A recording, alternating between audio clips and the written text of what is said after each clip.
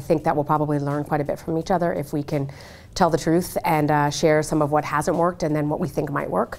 So I think it's about changing our present day behavior so that this industry has a better future. Because it's such a well-known national franchise, the fact that it's spearheading this, it's gotten a lot of the independents and people that probably couldn't do this on their own together in one room, working together, because we're all really in this industry together.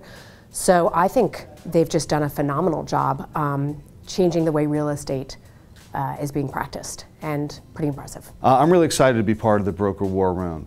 I think that one of the best things that can happen in these conferences is to create a dialogue between and among brokers, because I think we learn so much from each other when we talk to each other. And you know, they always say you learn more in the halls than you do in the big sessions. And this is kind of a way of taking those random kinetic conversations that you have in hallways outside a conference room and bringing them into an environment where they can actually be distilled, and that whole dynamic can be created wholesale. We have the opportunity to get in front of all these brokers, and BHG is bringing it together yet again with all the collaboration, which is what the whole brand is about to begin with.